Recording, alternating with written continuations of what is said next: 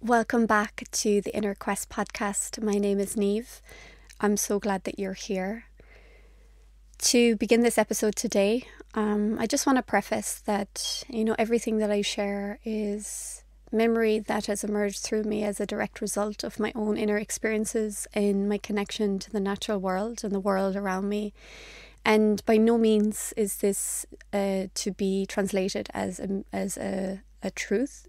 Is merely my truth and my own experiences and my stories. And so as we adventure deeper together in this podcast, I simply invite you to extract what you need and leave the rest, as you essentially form your own story of life and your own inner experience of your potential.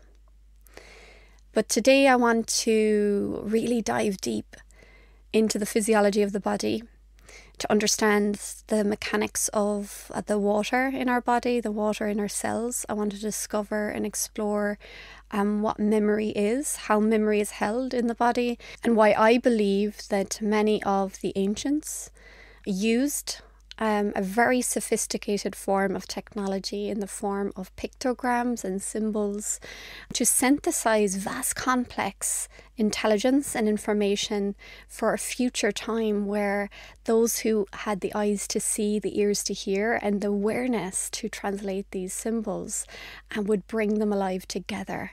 And that's what I feel part of my role here is to bring alive an ancient body of wisdom for this time.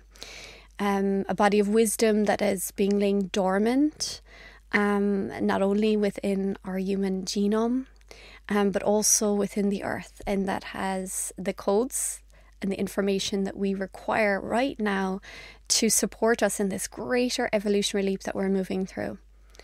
I know that in these conversations I do dance between the sciences, the esoteric wisdom, nature, natural law, and so many other modalities and philosophies. But essentially it's just my way of being able to arrive at a place where we can begin to explore who and what we are as human beings through a greater unified lens, no longer limiting our perception of who we are through one lens. And so, sometimes I ask myself the question, or has culture limited us from exploring our true beauty as human beings? And that is a question that we all get to ask ourselves. And so in this space, there are no limits. We explore all facets of our human nature through many different lenses, and hopefully we will arrive at a place where we have a new understanding of not only who we are, but essentially who we are evolving into. There are many people right now, there are many different teachers, philosophers, scientists, geneticists that will say that we are at a very pinnacle time in the evolution of our humanity, and we're about to go through a whole new evolutionary cycle, and this is a very, very exciting time. And I know that when we can look out into the world today, it in some ways seems a contrast to that, and it sometimes feels like we are living through an era of control, of compression, of contraction, of war, of separation. And yes, while that may be true to a certain degree, that compression, that constriction, that tension is creating the right alchemical, the right energetic, the right kinetic energy that's required for this greater transmutation, this greater genetic mutation to take place at the most finite, animate particles within our DNA. And this is what we're here to bear witness to. Welcome to the Inner Quest podcast. My name is Niamh. Join me on this audio adventure experience where we will explore all facets of our infinite human nature through my curious conversations and contemplative audio quests. Let the adventure begin.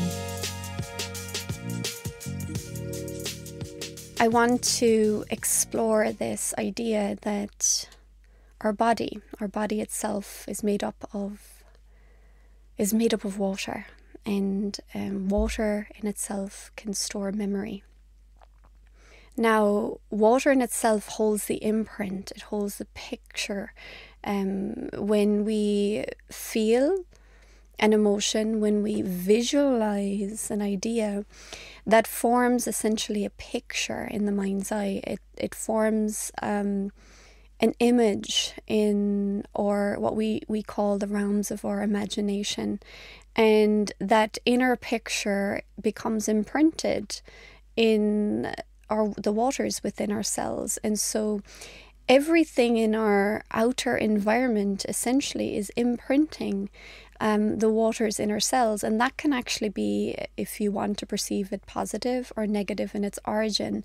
But essentially, to understand that our water in itself is a very powerful conduit to hold, to crystallize, to store feeling, resonance, frequency, the imprint of time and space in our physical bodies. And that water then is passing through the cell membranes. And there's information that's becoming encoded that is informing our cells of the information in the field around us.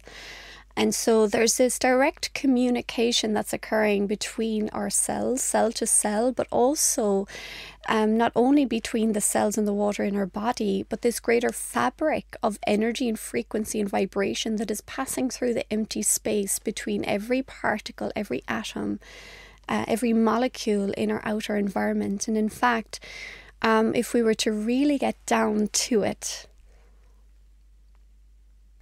there is an empty space or black hole within the most finite particles of matter. And that empty space is connected to all other empty space or black holes within all other particles, within all other dimensions, within all other atoms, molecules that exist throughout this universe and beyond. When we think about it in that way, we are connected throughout that. We are all connected to an infinite space that exists within all things. And it is through that space that we receive and can access this greater fabric of vibration, of intelligence. And it is that empty space that facilitates our connection to all of life. And that is why I am very, very passionate about creating spaces that empower people to be able to access their inner space. And you will hear me speak about that a lot, and that is because I believe that when we can master entering into our inner space, and through a form of a multisensory meditation practice, which is not just meditation, this is a full-bodied experience where you engage all facets of your human intelligence, the mind, the heart, and the gut brain, together with your feeling and sensing faculties. And you enter into a full-bodied experience of your anatomy, of your physiology, of your genetics, of your energetics. And through that, you begin to develop the spatial awareness and acuity to connect to this vacuum and space within you. And while it may sound so complex, in truth, it is so simple, and it can occur within one breath. But what I wanted to create space for in this dialogue today is this idea that there is a beautiful symphony and connection between the waters in our body, in the ability for the waters to pass through the cell membranes, for the information to transfer through the field of osmosis from one cell to another. And when we feel a certain emotion, when we have a certain experience, when we connect to a certain fields of information in our outer world, depending on how we receive that information, depending on our perception of it, depending on the emotions we feel at that time, the body will absorb that information and it will crystallize it in the body. So it will absorb it into the waters of our body, but it will go into a crystallized form and it will be essentially stored as memory. Now, it is beyond the scope of this conversation today to discuss and explore where that memory is crystallized. But what I wanted to speak into is that my memory is that we are constantly in communication with our inner and outer world, and our body is the crystalline waters in our body is so sophisticated that not only are we currently right now crystallizing the memory of, like, creating a timestamp in the imprint in the waters of our cells of what we're currently experiencing right now on this planet, the intensity that we're experiencing in this world, our current worldview, our beliefs, everything that's shaping our culture, our perception of reality, everything that we're living through, everything that we have lived through, everything that we are perceiving and seeing, sensing, feeling, everything is becoming imprinted right now, is being crystallized, and it is being stored in our DNA. And the beautiful thing is that this is always occurring, and it has always occurred. So that would presuppose that across time-space dimension, that there is a crystallized memory that has been stored and held in the memory within our bodies, that has been essentially crystallized and passed down through our DNA. And so when we often look to this idea of this idea that we've inherited the memories from our ancestor, we've inherited these genetic traits, sometimes we feel we've inherited the genetic trauma, the memories from our ancestors, and in other ways we can say we've inherited the gold, the secrets, the hidden truths.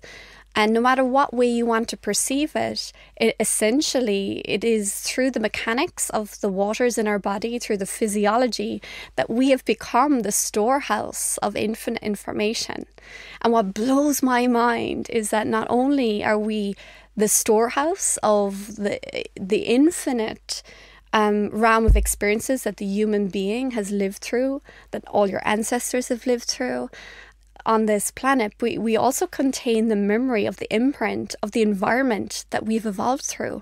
So as you know, this earth has been through many evolutionary phases. There's been many civilizations that have existed on this planet, and we now store the memory within the waters of our body of these civilizations, of these cycles, of every form of life that has existed, that we have evolved through.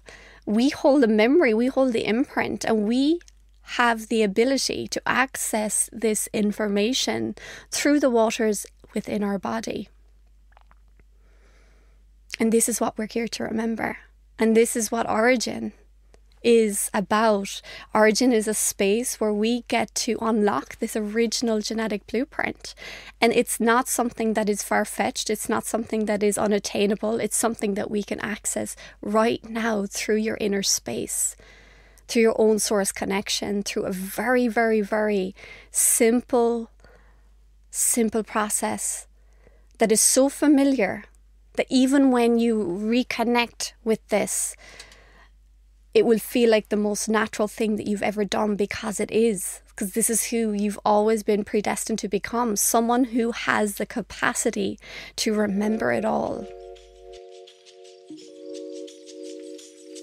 I'm interrupting this podcast episode to let you know that if you would like to access the full Inner Quest podcast experience, be sure to subscribe to our email list for free, where you will access free bonus podcast episodes and more direct to your email inbox. Go to origin.earth now and subscribe for free. Now, back to the episode. This memory that I'm speaking to, because I know as I'm speaking, this is activating so much in you. It is actually essentially the energy that's moving through your body right now. It's activating the memory through the sound, through the frequency, through the vibration of my voice. And that is another thing that I know that I'm remembering, because in my own Celtic ancestry, my old Celtic lineage, is that we held a memory of this. We held the memory of the power, of the potency of the storyteller, the person who carried the word, the frequency that could speak to the language of the body, that could speak to the waters of the body, who could speak the right frequencies of the right memories to help unlock those dormant pictograms, those dormant myths and stories, but also, most importantly, that memory, so that it begin to circulate, it can begin to awaken within you, within all of us at this time. When I speak to the waters of the body, we must not forget the waters of the earth, because 1 and 2 are not of the same. And so while there is a shift that's occurring within the waters of our body right now, there is a very profound shift in the elements within the waters of the earth.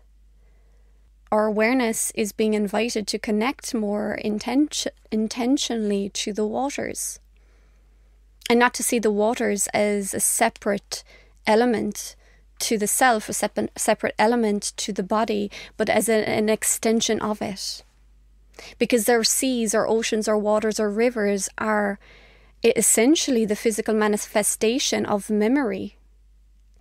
These waters hold the memory of our species, our planet. They hold the memory of everything that we as a planet, as in this whole entire ecosystem, has evolved through. And, right now and over the next 10, 20, 30 years, we are going to rewrite the entire history of our planet and the history of our humanity, because perhaps what we've been told is only a sub-fraction of what has occurred. And there may be a reason for that. But as our awareness expands, as we begin to connect the true memory that is encoded deep within our waters, within our cellular memory, and that awareness will expand far beyond any parameters, any limits, any matrices that have kept us in this limited perception of who we are as human beings. And we'll begin to rewrite the history, and in fact we will be invited into the mystery. It will no longer be his story, it'll be my story. My story. Because the mystery, my story, can only be unlocked within you. And so at this time, you may be feeling the call to the waters. That maybe you may be feeling called to move to the waters, or settle near the waters, or to be able to see the waters, walk by the waters. And this is because we're being invited into a new calibration with the waters. And essentially, you may be invited into a new relationship with how you drink water, how you connect with water. And you may begin to understand that you have a direct relationship with water, how you can influence it, how you can actually infuse and imprint new memories, new frequencies, new information into that water, so that then when you drink that water, you are in this mutually benefiting relationship with it. You're infusing intentions that are healing and supporting the body. You're infusing intentions that are influencing how you feel, how you think. You can also put prayers and intentions in your water that you give to your animals, you give to the plants and the loved ones around you. And so there's essentially, we're seeing now water is this permeable element that has always been the communication system between cells, between self and others, and also the world around us. And perhaps, that'll invite us into, where else does water exist? And so this is a conversation, we're only just scratching the surface. But the reason I wanted to speak into this is because there is essentially an idea that these mythical timestamps, these places such as Lemuria, Atlantis, all of these mythical stories that we've heard throughout all different cultures and tales, this is true that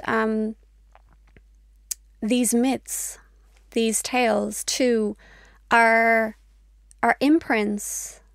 They're stories captured in the collective psyche, but they're imprinted on the waters of the body, They're imprinted in at a cellular level, but they are crystallized in our DNA.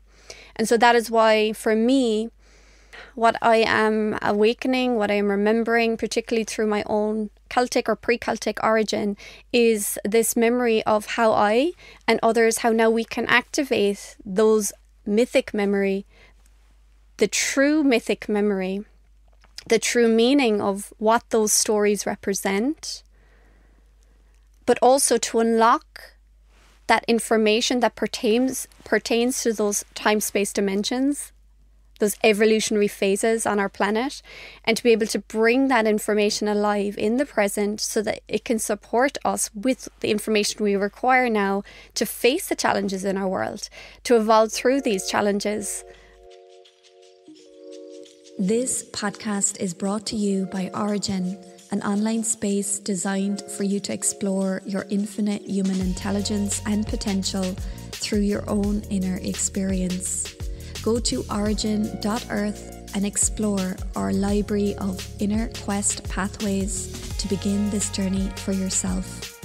And be sure to subscribe to our email list where you will access bonus podcast episodes and more every week direct to your inbox. Now back to the episode. This is going to be a great revelation to many who are listening right now. But what if these myths, these stories and these tales, what if these stories were merely pointing to an aspect of your human memory, an aspect of your human genome, a dormant memory, a timestamp that has been waiting until this time to be awakened. And that rather than seeing them as this past time, this past place where we lived in complete connection and unity with the world around us, or even when we perceive Atlantis, this time of highly sophisticated technology where we lived so connected to these advanced energy systems and healing modalities, that like, what if essentially these stories were merely just a technology that we could utilize to access the memory of this information, the memory of these abilities in the present. That it's not necessarily a past time place that we need to remember, but it's actually a source of information that we get to access right now. So as we embark on this journey together, I will tell you many, many stories of my times when I traveled to different sacred sites, not really knowing why I was going there, just trusting this inner calling, but arriving at these sacred sites and seeing various symbols encarved on the walls or at the entrance points of these sacred sites, and becoming very curious as to why there's certain symbols that appear in many different places around the world at different timestamps. At different timestamps in the evolutionary phases of life on the planet. And yet these pictograms, these symbols seemed to be very similar in their origin. And like, what if in some ways our ancient past, or our ancestors from our ancient past knew what these symbols were encoded with, knew that these symbols were actually a very advanced technology. And in fact, they knew that they built these temples, they built these places, not necessarily as a sacred site or a burial chamber or all of these things that we are led to believe, but essentially they created them as monuments, as timestamps, as symbols, so that our future selves would connect with them, and it would unlock the deep waters within our body in this deep innate memory. So there is a lot to uncover here. There is a lot to remember here. But the beauty is that that journey is already unfolding. While we can enjoy and bask in the exploration of all of these themes and topics, and question and explore what all this really means, the real journey will be to not get lost in all of that, but instead to ask ourselves the questions is, how can I invite myself into such a present experience within my physical body? How can I become so present in the physical animate world right now? How can I become so present with my breath, in my connection to my body, to my feelings, to my senses, so I can create space to have a direct experience of everything that I've just shared? Because without direct experience of this, it's merely just a fantasy. It's merely just a fantasy. So that is why I say, embark into the wild unknown of your own nature. Create inner space to experience that which is already you. To experience the infinite potential that is emerging, that is awakening within you right now. Embark on your own inner quest.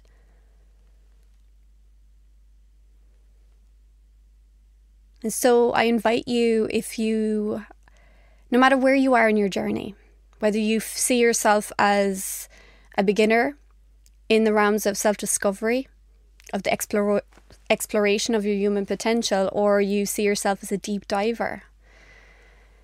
No matter where you are in your journey, I invite you, if you are curious, to dive deeper into these topics, but most importantly, to embark on your own inner quest.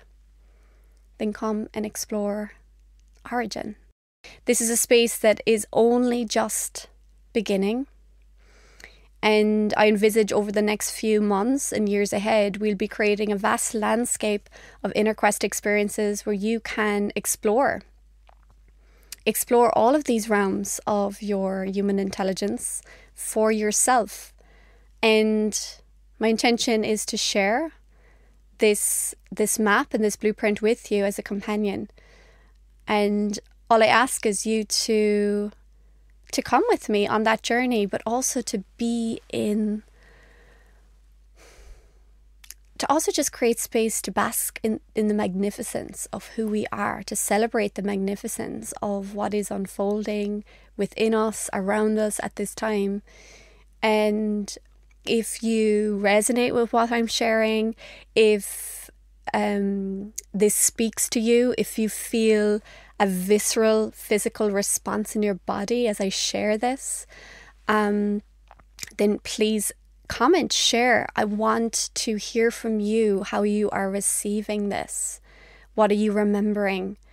And the greatest way that you can thank me is by simply sharing this podcast with others, because I want to ignite these stories. I want to ignite this memory, and I want to create space for a diverse conversation, because it's not through one or two that we begin to unlock this greater inherent memory and potential. It's actually through a collective field of intelligence. It's a collective field of osmosis. And that is the beauty. So as the waters begin to unlock within one, they begin to unlock in another, and so forth. And that is the power of these spaces. So please go ahead, share, please like this podcast, and if you feel called to, please give this podcast a 5-star review on Apple Podcasts. It would greatly help this podcast to reach more people. I also hope to invite some incredible guests onto this podcast to have some amazing conversations. And the more people, the more listeners that we have here, then the greater the guests that we can invite on. So thank you as always for being on this journey with me. Until next time.